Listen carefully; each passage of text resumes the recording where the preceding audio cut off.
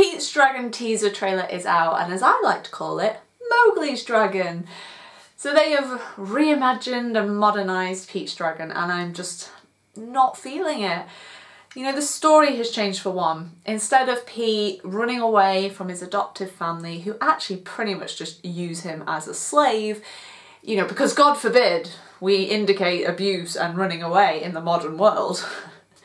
Pete has grown up in the wilderness. Sound familiar? But instead of a black panther to look over him, he has a dragon. A dragon that at first glance looks like a green kangaroo with wings. You're probably all like, geez Leah, calm down. But Pete's Dragon was one of my childhood films. It was a great watch when you were a kid, and I just loved the way Elliot moved and the sounds he made. I know you're never going to get a cartoon dragon looking like a CGI dragon that is trying to look like a real dragon spot on.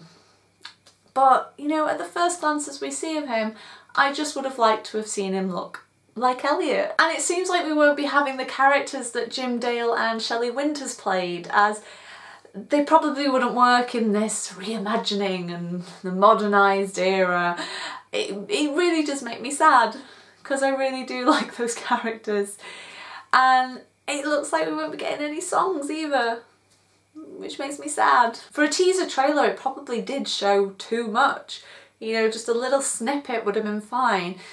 Which kind of makes me think for the next trailer, you really need to pull something special out of the bag for me to want to go see this movie in a hurry. So now it's time for you to tell me what you thought of the Pete's Dragon teaser trailer. Just pop your thoughts in the comment box below.